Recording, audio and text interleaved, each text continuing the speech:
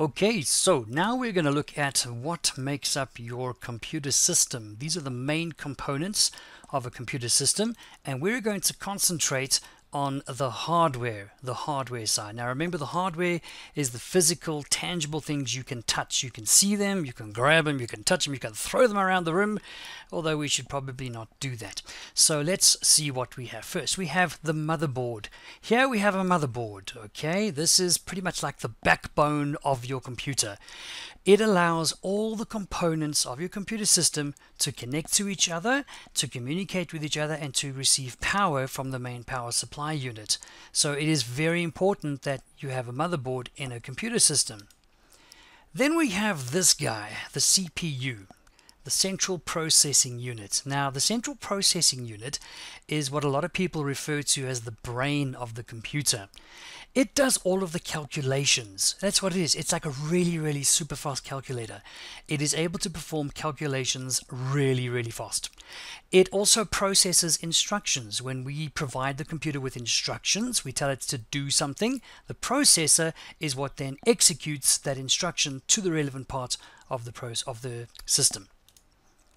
This is a heatsink with a cooling fan. All right, here is the heatsink. There it is there. Okay, the sink is like a very cool metal, and it stays cool, and it draws the heat away from the CPU. The fan obviously helps for that as well. So the reason we have this is because a processor gets really hot when you're using it, and the more applications you have running, the more stuff you're doing on the computer, the hotter your processor is getting. So we have a heatsink with a cooling fan to help keep the CPU nice and cool. Now, RAM, random access memory, probably the most misunderstood concept for most CAT students till about halfway through grade 10. Then it starts to make sense. Now, although this is called memory, you must remember that this is temporary memory. RAM is where everything that is currently taking place in your computer system is being held. It's being held in RAM, the memory. Okay, it's got special microchips on. There's one there, it's got a sticker on it. There's another one there. And what it does is this slots onto the motherboard, and it can hold a certain amount of data. The more RAM you have, the more data it can hold, and of course the more you can do with your computer. It's temporary because when you switch off the computer, or there's a power failure for some reason, load shedding, then everything gets wiped out from RAM. It gets cleared. So unless you've saved your work, and we always say save your work, unless you've saved your work is gone. So please, if you're working on something, keep saving. RAM, temporary, random access memory. The HDD, the hard disk drive. Now, the hard disk drive is where we store our data or information permanently. This is not temporary storage like RAM was. This is permanent storage. This is the actual case. This is what the case of a hard disk drive looks like. So when you say that's a hard disk drive, actually the disk drive is inside the case, which is why I put this picture over here for you, so you can see that that is the hard disk drive. There they are there. 1, 2, 3, 4 platters. There they are there. I'm not talking ocean basket. I'm talking actual discs, magnetic discs with a needle right over there, and this little needle just moves backwards and forwards super fast, and it reads and writes data to this magnetic disk. That's okay. So, make sense? I hope so. Permanent storage. Right, what's next? The solid state drive.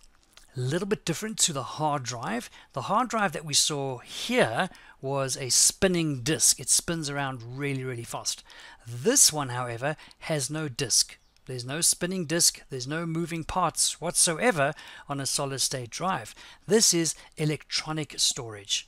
So it's kind of like a USB flash memory stick, but on steroids. Okay, it's super fast, super quiet, very reliable, not easy to damage. Okay, and this is where hard drive storage is going in the future. We're moving away from magnetic storage onto electronic storage, and this is what a typical solid state drive looks like inside.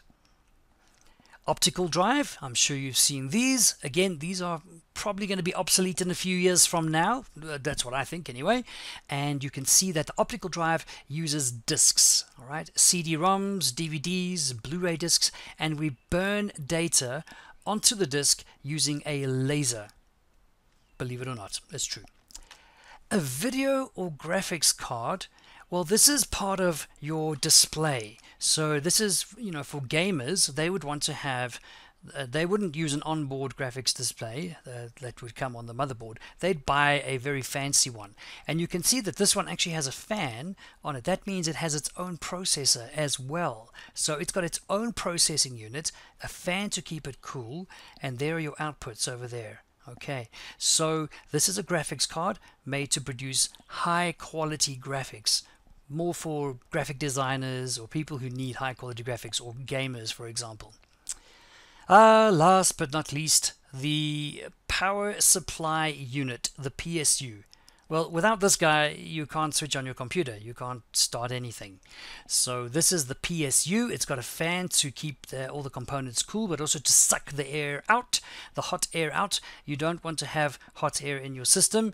Lots and lots of ports, and not ports, connection points here to connect hard drives and other components within your system. And there is the main plug that we call it a kettle plug, but it's not actually called a kettle plug. We just do. And that's where we plug it in. So there you go. Those are the hardware components of your computer system.